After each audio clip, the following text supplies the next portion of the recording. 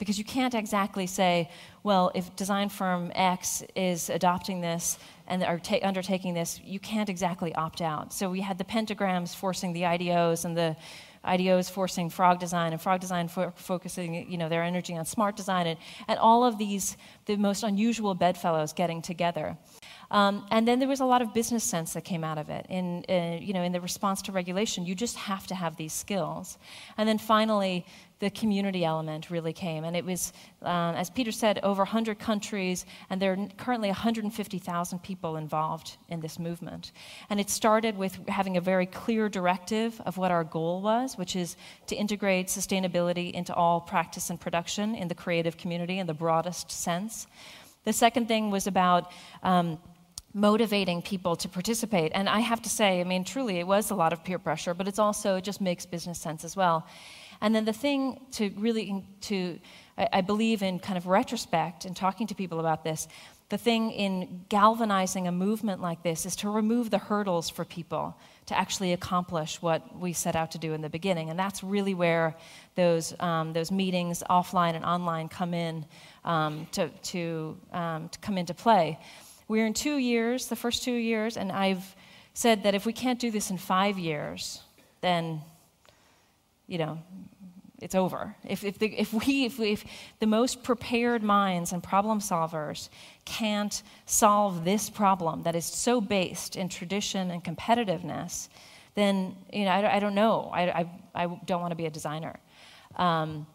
So the next 3 years is going to be part of an emergent strategy to remove these hurdles and just kind of amplify it. And hopefully we've got a lot of traction in North and South America and Asia, and hopefully now more in Europe with this conversation as well.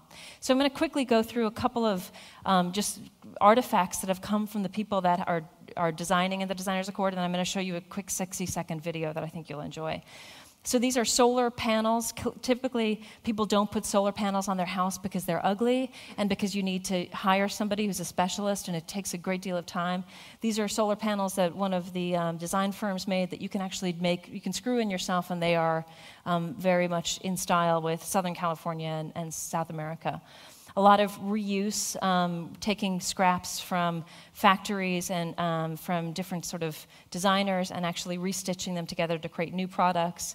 Sharing carbon footprints of firms that have never talked to each other, actually saying, this is how we did it, this is where our vulnerabilities are, and what do you think, can you help us? There was at one of the big art schools in the United States, a couple of students that were part of this took over the school and wallpapered it and said, look, we can't be just obsessing about typography and industrial design and architecture. We have to be thinking about social issues. And why don't we create a program that focuses on water issues instead of graphic design? It was pretty profound.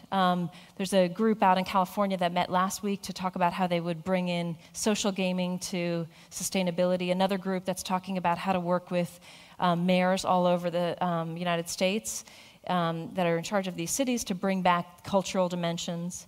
Packaging, from large packaging that we know we don't need to actually slim down packaging that removes those 35-pound manuals that we never read anyway.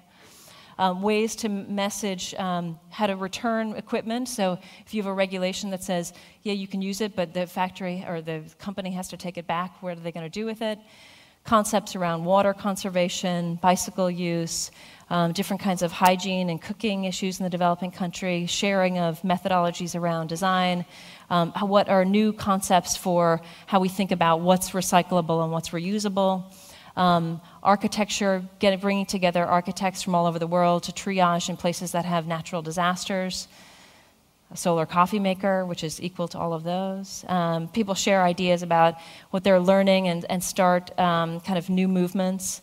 Paper, plastic, instead of plastic, paper bottle.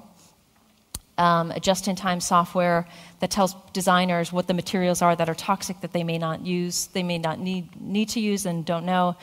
How do you get groups involved in actually generating light? I showed this in Tokyo a couple of weeks ago, and we have a group that's going to do this. They're going to take the people that, in Tokyo, everyone sort of waits for 3 minutes at the light and waits for the light to change. And so someone had suggested, well, what if we got all of them to do something?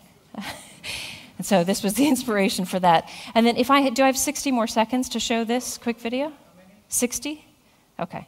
So this is a project from 5 designers at IDEO that I'll show you. 1.1 billion people in the world don't have access to clean water. Over 5,000 children die each day because of water-related diseases. Our solution is the Aqueduct, a pedal-powered vehicle that transports water and filters it while in motion. Often water sources are distant, and women must devote hours of labor just to meet the basic needs of their families. Walking 3 miles or more is common. Traveling this distance via motorbike or truck consumes fuel and pollutes the air. Moreover, a family of 4 needs a minimum of 20 gallons of water per day. Sanitizing this much water by boiling consumes precious resources and contributes to deforestation. The aqueduct enables a person to get enough water for an entire family and clean it in one trip. The aqueduct is composed of 2 tanks, a filter, a belt drive, a peristaltic pump, and a clutch connected to an idler pulley. Once the rider arrives at the water source, she fills the large tank at the back of the vehicle with water. The cap is replaced and the rider can start home. As the rider pedals, the peristaltic pump draws the water from the large tank through a filter to a 2-gallon clean tank. Upon arrival, the clean water tank is easily removed and taken inside the home for drinking and cooking needs. The closed container eliminates the contamination that currently occurs from storage in open containers. When more filtered water is needed, the clean water tank is reattached. Then the rider flips a clutch that relieves the tension in the belt and disengages the pedals from the wheels. She can now filter the next 2 gallons while stationary. The aqueduct would allow families in developing countries to have daily access to clean water, all by harnessing the energy of pedal power.